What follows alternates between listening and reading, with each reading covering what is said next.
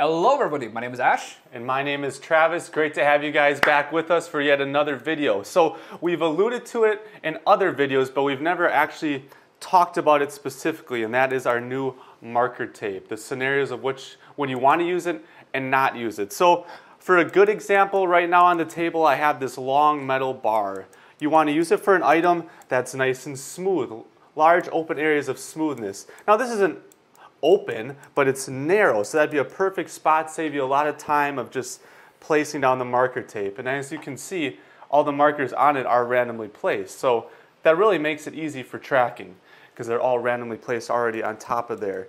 Also, you can also kind of use it for a magic mat type. If you don't have a magic mat, you can simply place the marker tape on the table itself and then put your item that you need to scan right in between the marker tape.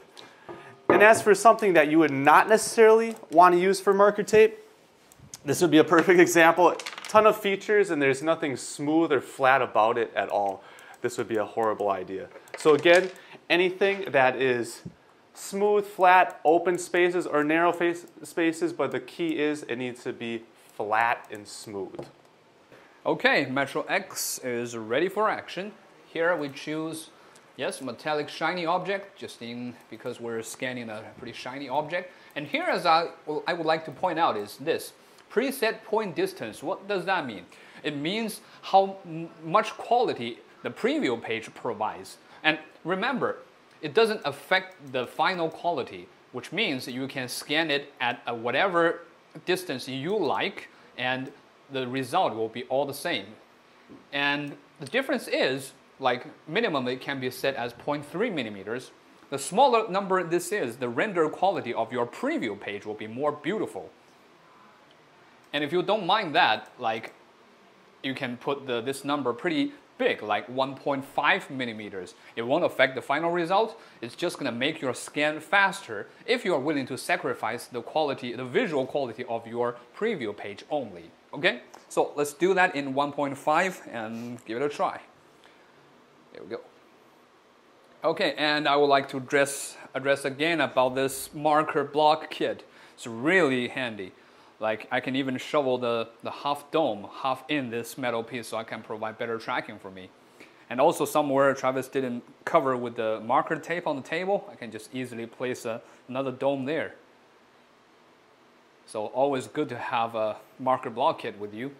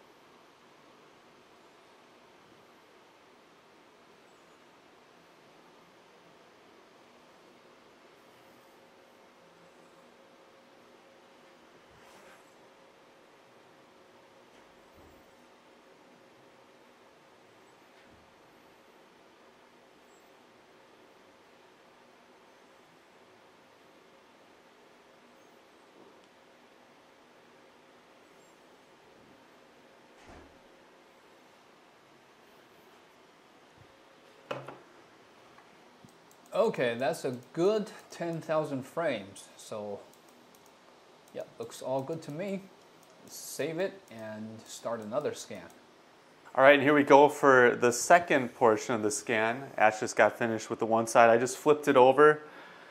And this one, there's some certain parts I want to draw your attention to. Obviously here, I need to spend a little more time. It's that crevice. Make sure that you capture this well. I'm going to have to really adjust my angle to make sure I'm capturing the point clouds from all areas. And also something I want to mention, because we're going to be merging these two pieces later, make sure you really spend some time on the ends, because the ends actually have some feature-rich areas that you can later connect. See these little rectangles and squares? Get a good point cloud capture of both these sides so that it'll make your merging that much easier later in the video. With that being said, let's get going and let's get this thing all scanned. All right, I already have it set, cross lines, marker tracking, metallic shiny object, good to go.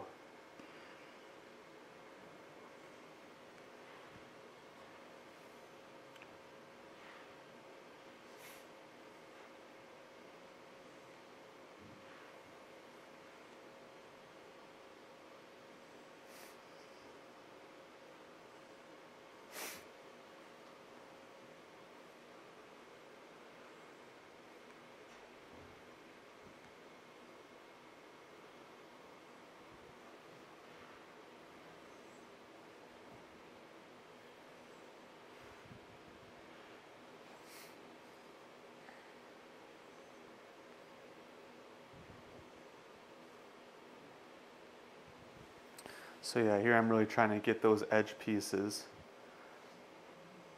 because those will be the two existing sides, you know, that are consistent with both scans, so that we can merge it easier.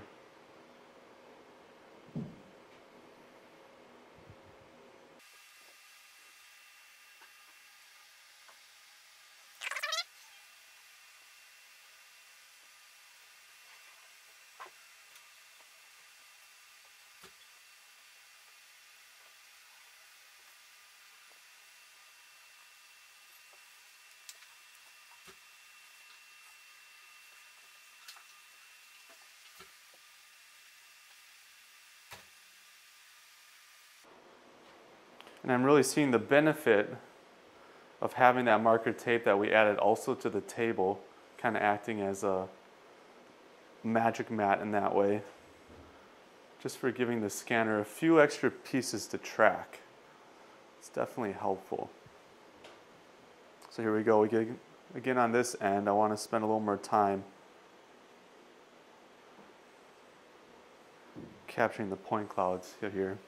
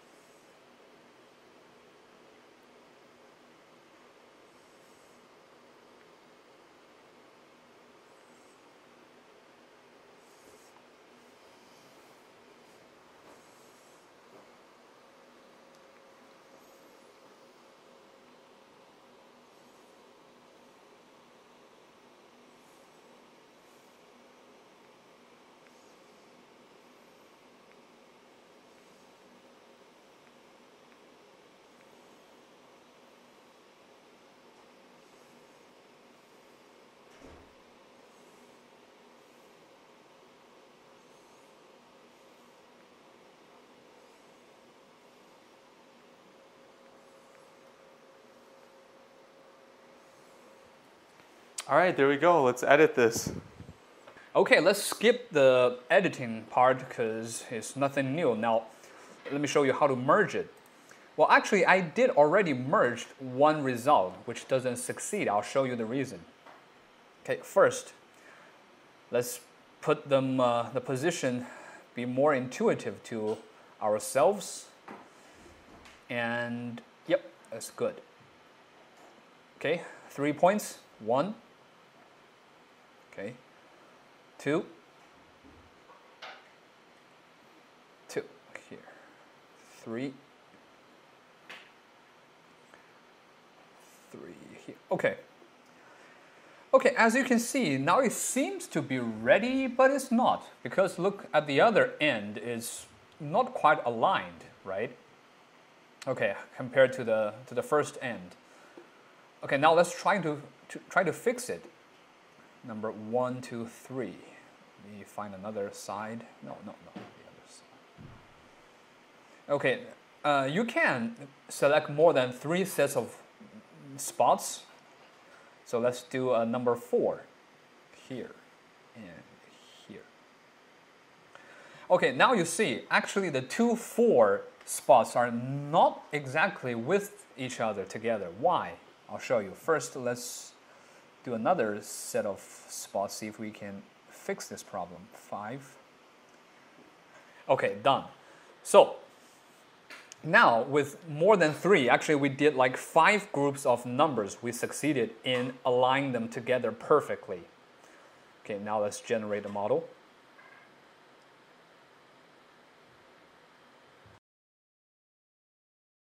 Okay, so now I'm going to show you the previous one, which is what I showed you, the misalignment. And remember the number 4, the 2 spots are not quite aligned with each other, which it shouldn't be, because manual alignment, it should align exactly the same position of 2 points.